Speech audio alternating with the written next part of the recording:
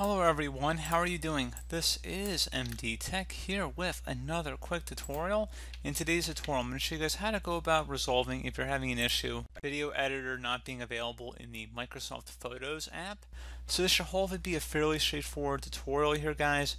And without further ado, let's go ahead and jump right into it. So we're going to start by opening up the Start menu. Type in Microsoft Store. Best result should come back with Microsoft Store. Go ahead and open that up.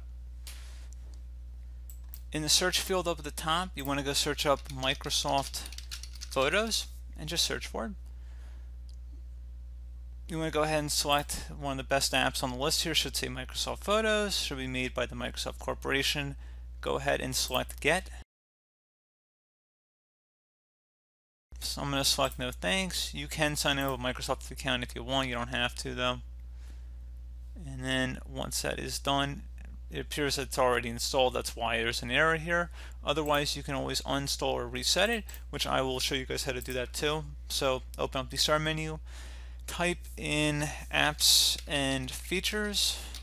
Best result should come back with Apps and Features. Go ahead and open that up. And then you want to search this list, type in Photos. Before you do anything, please make sure you have a backup of your photos, so save it to some external hard drive, flash drive, somewhere on your desktop even, because whenever you reset stuff, there's always a chance that you're going to end up losing sensitive files such as photos, documents, videos, like I said. So just please make sure you have a backup of anything that's important before we do anything else further. So anyway, we're going to select Advanced Options here, scroll down, and where it says Reset, if this app isn't working right, reset it. The app's data will be deleted. Go ahead and select the Reset button. This will permanently delete the app's data on this device, including your preferences and sign-in details. Select Reset to confirm this.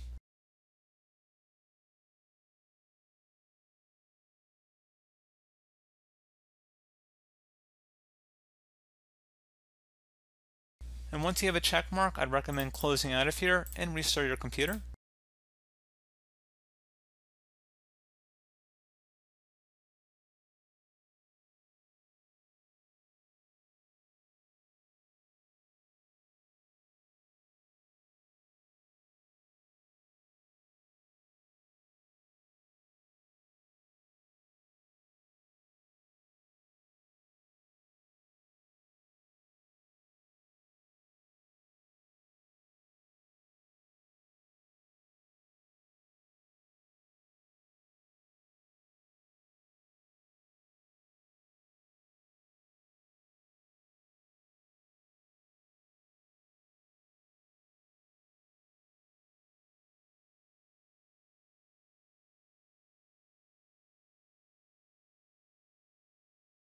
And hopefully once your computer is restarted, if you attempt to launch the Photos app and then the video editor application, hopefully your problem should have been resolved at this point.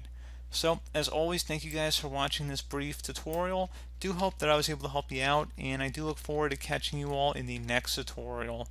Goodbye.